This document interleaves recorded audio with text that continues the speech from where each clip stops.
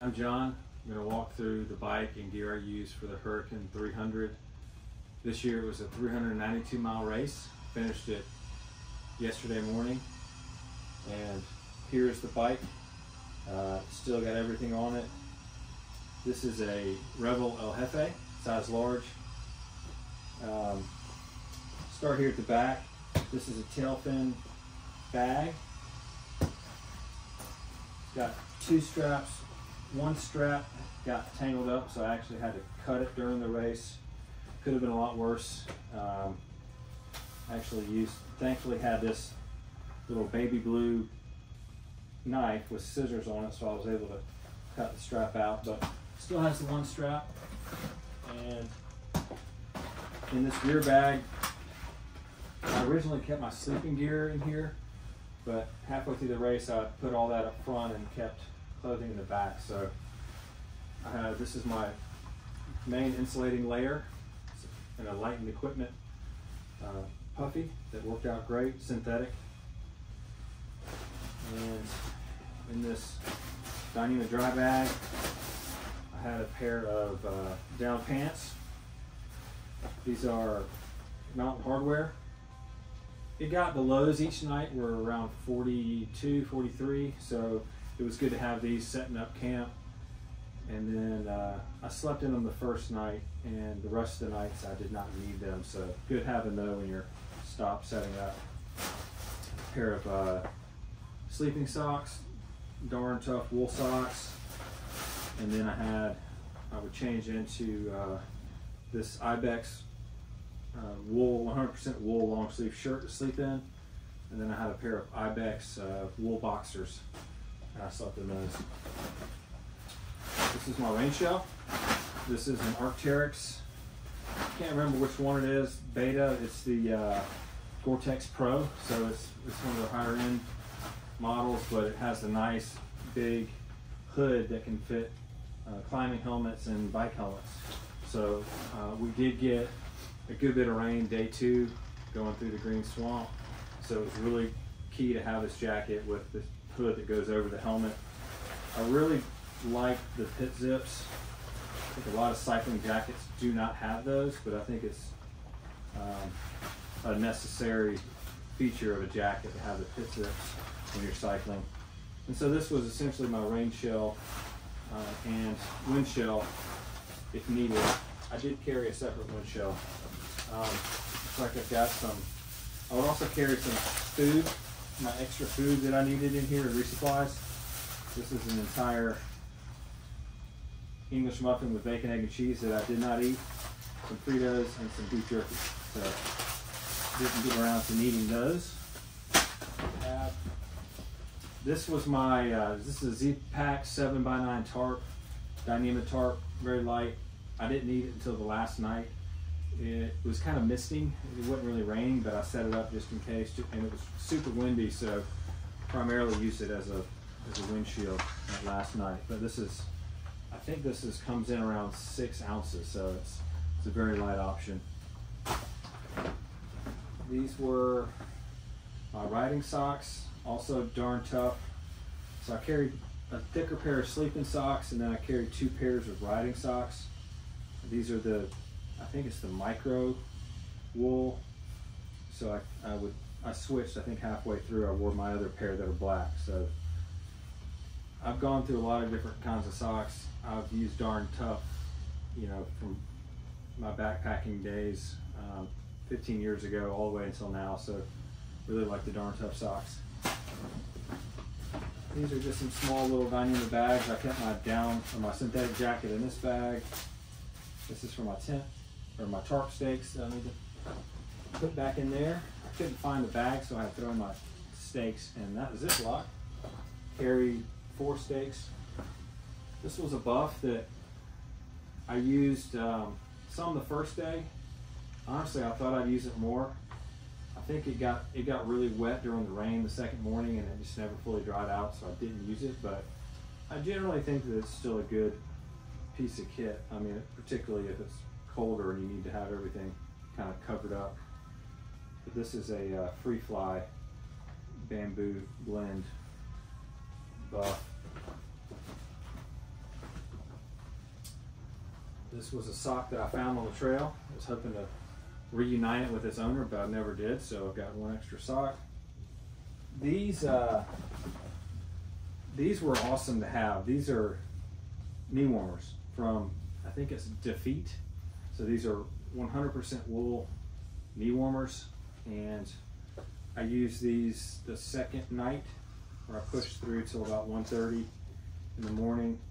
And honestly, I would have used them the third day too, but I couldn't find them at the time. I was feeling too lazy to try to dig for them, but I would keep these more handy, and I really enjoyed having these knee warmers. Threw my headlamp in here. Definitely made sure to lock it so it doesn't turn on automatically in the bag. This is a Phoenix HM65R. I chose to have it, as you can see here on my helmet, I have some Velcro, and I could have slapped it on there, but I chose to have it with the straps on over my head and then put the helmet on. That way it's just lighter and I'm not having to deal with it on my helmet. And it doesn't, when you have it like this, it doesn't pull that helmet down over your eyes, and it just gets really annoying. So I prefer it like this.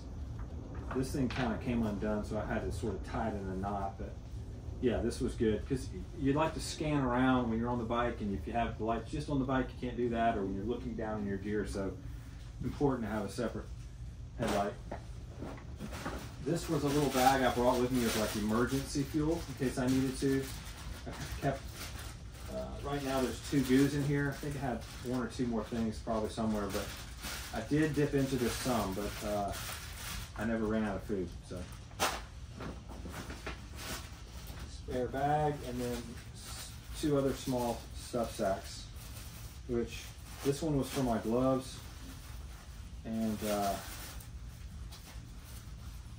that's for the tarp, actually. This goes into the,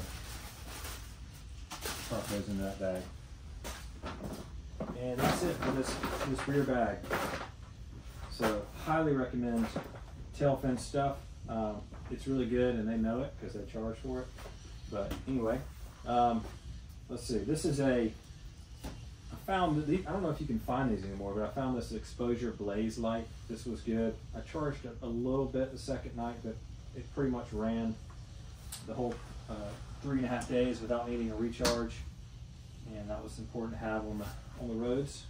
This is an Ergon saddle, Ergon SMC core. No problems at all. This is a Fitlock bottle that it's kind of cool. I don't know if I'll use it long term or not. It's sort of a niche product where you got to have all the ecosystem in play, but I really like having this bottle on the top tube here because it's just easy to get. I kept all my electrolyte water in that bottle. I switched to these. These are Pedaling Innovations flat pedals. Switched to those a couple weeks before the event. I trained on flat pedals for about a month before the race. I had trained on cliffless. I had some Shimano ST pedals on there, but I was getting some pressure points, so I switched back to flat, and I'm glad I did. I really like having these and getting that center push on the pedal. Also allows you to just change your foot position. There's just a few spots on some of the more aggressive single track that it would have been nice to have the clipless, but otherwise really happy with that choice. I think covering that kind of distance, it's nice to have flat pedals because the shoes are more comfortable. Helmet, this is a POC helmet. No problems at all with this helmet. Comfortable. And let's see, this is another Tailfin top tube bag. So I would keep here, I had a 20,000 milliamp battery pack, which was good to have, Nightcore. I did fully recharge this the second night. I stayed in a motel, so I wouldn't go with anything less than 20,000. I have a 10,000 that I didn't bring, but I'm glad I brought this bigger one. So basically, I would keep this. I would charge this when I could, and then use this to charge all my devices on the bike. So I would use this, and I've got all my cables and other charging things in here. And I would keep a little bit of food in here too on the side. And I've got 2 feed bags here. This one on the left, I've got a apple pie, empty Little Debbie apple pie. I mean, these things are gold. 440 calories, 30 grams of sugar, 66 grams of carbs in this little thing. I'll buy more of these next time for sure at Resupplies. But in this side, I think 2 of the days I actually kept a full Coca-Cola bottle in this side and just sort of nipped from that all day long. And I've got some instant coffee that I totally forgot about here on the side that I didn't even use. And then this bag, which is a Revelate feed bag, I would keep all my food. So this was found the morning of day 4, unopened on the trail. So that was a little accident on the trail magic by a rider ahead of me. So that was nice. And then yeah, I kept all my food in here. So these are some gummies, a little waffle.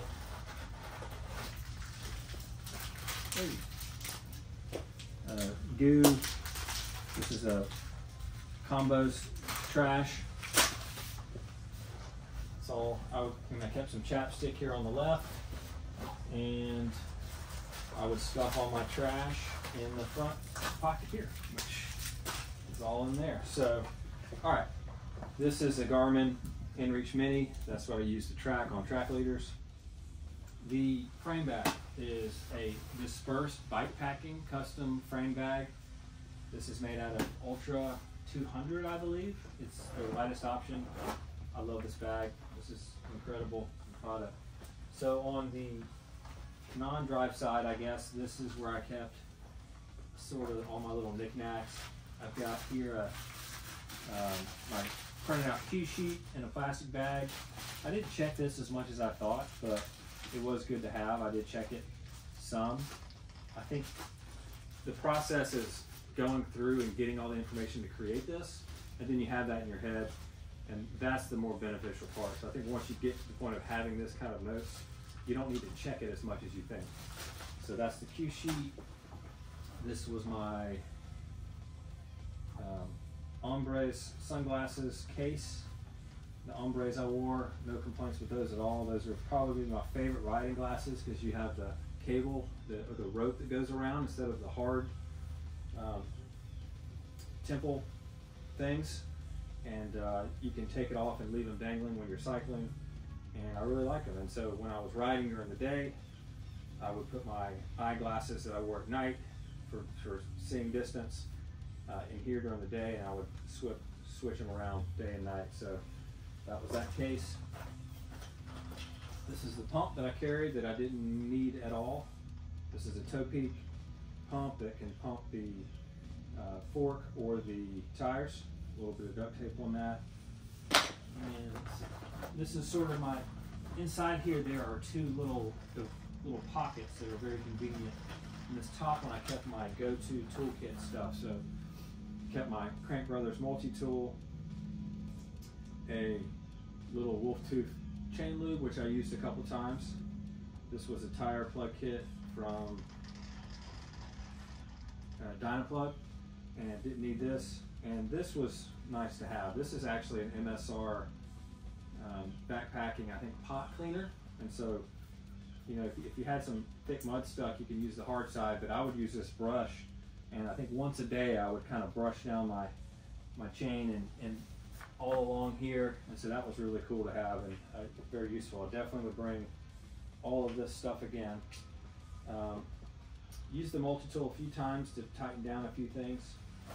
So that was all in this top pocket. And in this back pocket, I kept, this is a trowel with toilet paper. And then this was sort of my hygiene kit.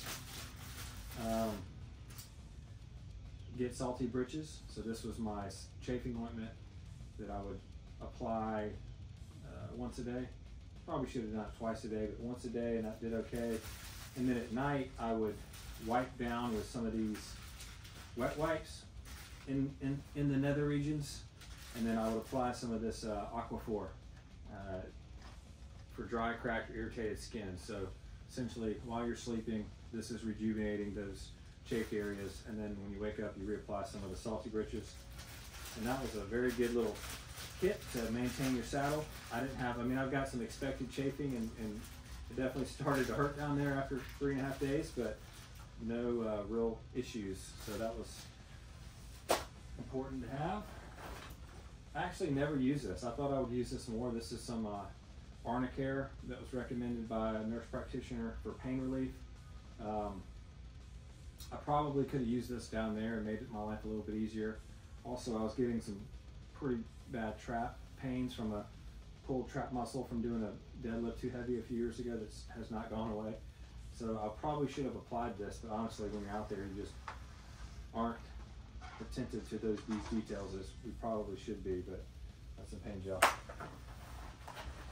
And then this down the bottom, this actually bag is so old that from backpacking that it's disintegrated, but this has my sunscreen in a little tube, which I did use every day, and it's got some soap, toothpaste, it's basically my first aid kit, some bandages, and took a couple ibuprofen every night before I went to sleep. And that's all for that side. The other side has got where I kept my bladder. So this is a 2-liter bladder from Hydropack. This was recommended to me from Andrew at Dispersed Bikepacking. Says they really like these bags, and it was perfect. No issues at all. There's a hose port at the top of this bag, and so my hose runs up here, and I've got this little magnetic thing clipped onto my tail fin bag, so that ran perfectly. And so that left me some space in here where I would also keep the very bottom. I kept my more emergent type toolkit stuff, and I actually never opened this bag at all the entire trip. But you know, if you do this kind of stuff, you know what should be in here. If you're just getting into it, you'll do some research. But you know, spare tube, tire levers, some stands, sealant, got a derailleur hanger. I did bring a CO2. There's a chain tool, so all the kind of essentials. It's kind of heavy, so I stuck that down at the bottom. And then I would be able to carry some spare food, some Pop-Tarts stuck its way down there that I didn't need. This is a Catadine B-free filter. I didn't need this at all. Didn't know. And then I actually have a spare battery for these lights, which I didn't need to use either. So a lot of stuff I didn't need, but better be prepared. You start dialing it in, the more experience you get. So that's all from up to here. I carried a bottle down here. This was really kind of more of like an emergency bottle with the 2 liters, and then this is, I think this is almost 800 milliliters. It carries more than it looks. That was enough. I probably didn't need this at all. So, you know, you can do the math. My capacity was almost 3 liters. I think that's probably a good amount for this ride. And then moving over here, I have a Garmin navigation device. I forget which model. I think it's the 540 or 840. But that didn't give me, I mean, this actually, I was going to say, it didn't give me problems. It actually did cause me some problems because I was not able to have the whole route in one continuous recording. For some reason it like froze, so then I had to save it and restart my ride. So each day was a separate ride. That was a little frustrating, but otherwise it did its job. I had my phone up here on a quad lock, I believe, mount, which I really liked. Here for my lighting, I had 2 of these Phoenix BC26R lights. So these are awesome lights. They get super bright, and just after doing some research, I realized that I think I would like to have 2 of these, so I had 1 on each side. that let me run each of them at a little bit lower light versus having one that I had to run at a higher lumens output.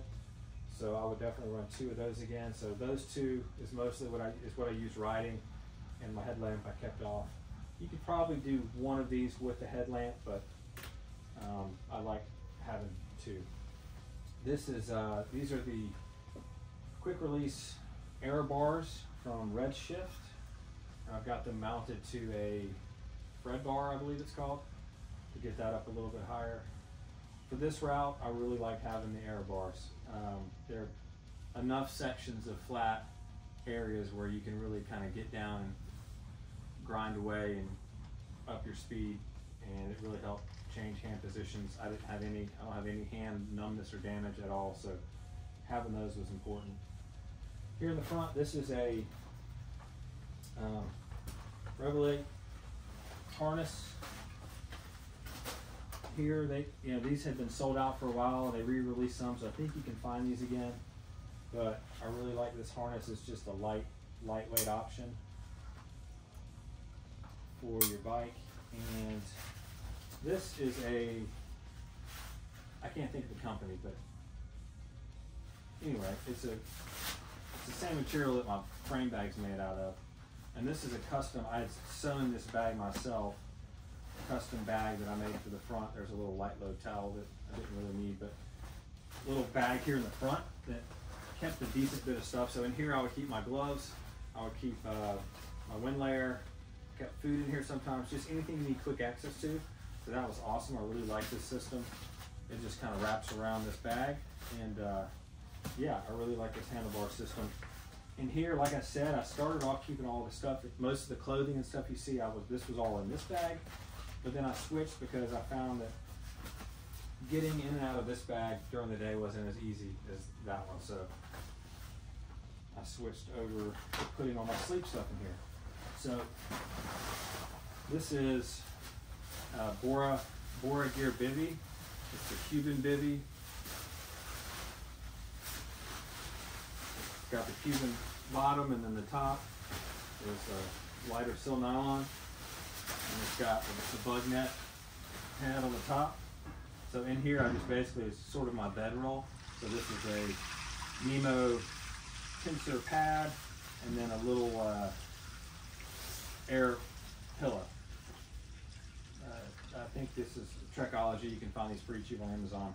I was losing air on this on the 3rd night, which is aggravating, and I'm not sure what's going on with that, so probably would replace that. But otherwise, that's the sleeping system, which I only needed that, like I said, first night I slept in that with no tarp. Second night was a motel. Third night I did bust out the tarp, but I like having the bivy. I think I would maybe do a small 1-person tent going forward, depending on the conditions. It's just when you're out, for me personally, when you're out in the elements all day and you're basically getting blasted with wind all day, it's nice to, I think it'd be nice to get completely out of the wind and get into like a little more private space. You know, you can change in there, you're not having to change standing up outside your bivy, so I think it's a little bit more suitable for my preferences. But I will use the bivy again. It's definitely a super quick option to set up when you're tired. And that's it for this bag, other than this, which is my down quilt in a Mountain Laurel Designs stuff sack, that's what this bag is, Mountain Laurel Designs. So this is a Soul Hammock Gear 20-degree burrow quilt I've had for years that I really like. So no problems with that at all. Love the quilt.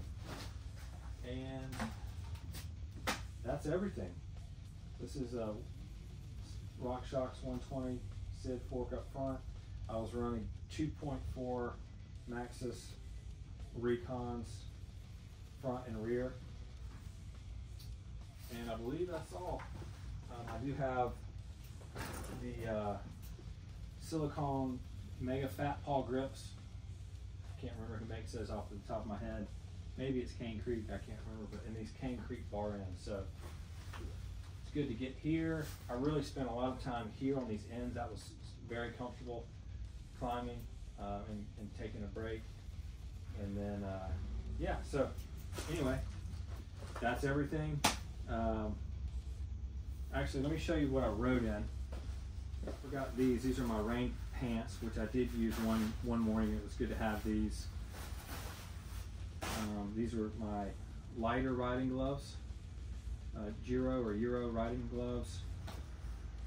These are my other pair of riding socks. And these were my warmer gloves. I can't find the other one right now, but this is 45 North Hoken, I believe, is the glove. So they're really comfortable, and I really like the warmth. Like I said, it was in the 40s, and these were warm enough. But this is really tight right here. It's stretchy, but that's super aggravating to get your hand in there when your hands are cold and maybe it's a little wet. So I don't know about these gloves long term. They're just too hard to get off and on, but anyway, otherwise good gloves. And this is a Patagonia Houdini wind jacket. It's very light, and it was also good to have. I brought a lot of layers. You know, it's not too much of a weight penalty, and I think it's good to have the versatility. And what I was riding in was these bibs here. These are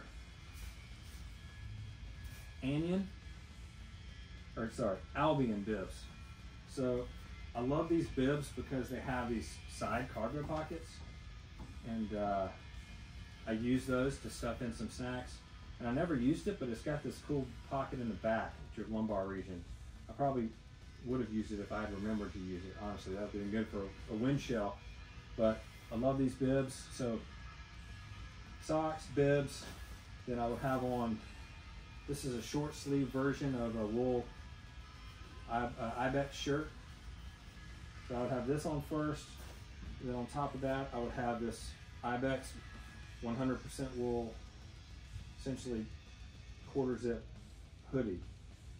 And a lot of times I would just have this on. So if it was starting to warm up in the afternoon and it was sunny, I would wear just this up top because it would block my arms and everything from the sun. And then as it cooled down, I would throw on the yellow shirt underneath this. And when it was getting really cold late at night, I would put this hood on over and zip it up, and that would cover my ears and protect my ears. So I really like having the hooded shirt to ride in, because you don't have to carry a separate hat or things to cover your ears. You just flip the hood over. And this, I mean, it doesn't smell at all. You know, the more I do this backpacking and now getting into bikepacking stuff, to me, natural fibers just can't be beat. We can't beat creation and the intelligent design that made this stuff, that produces this wool. And so I think it's the way to go. Synthetics just smell too bad and don't do as good of a job. So very happy with that. And then down at the feet, I've got these Gore-Tex Shimano GF8s, I believe. And love these shoes. These are absolutely perfect. They've got the BOA system.